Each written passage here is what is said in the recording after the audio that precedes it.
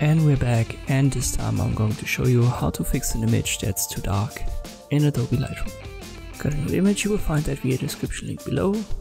Open your edit menu, you want to have the light activated and the tone curve we needed. Click on the symbol.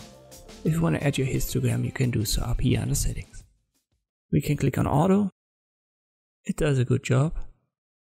Gives us an idea of what we need. But I want to add a little bit more exposure to it. Increase the contrast. Go down with the highlights. That's typically what you need to be doing. And increase the whites. So these are the 4 steps. More exposure, more contrast, less highlights and more whites. If you want to fix an image that's too dark. The rest is just a question of taste. You can also use the point curve. And go to the midpoints and then drag them upwards. You can still create this typical S shape,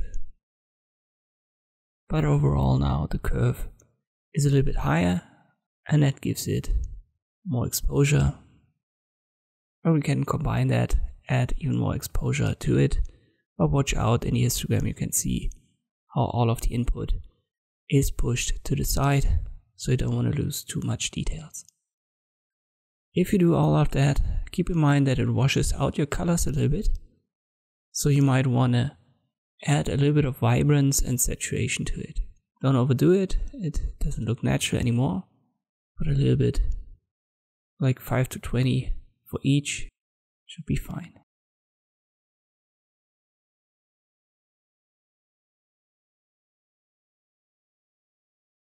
And if we compare to the original, you can see the massive improvements that we were able to get out of this image that was clearly underexposed.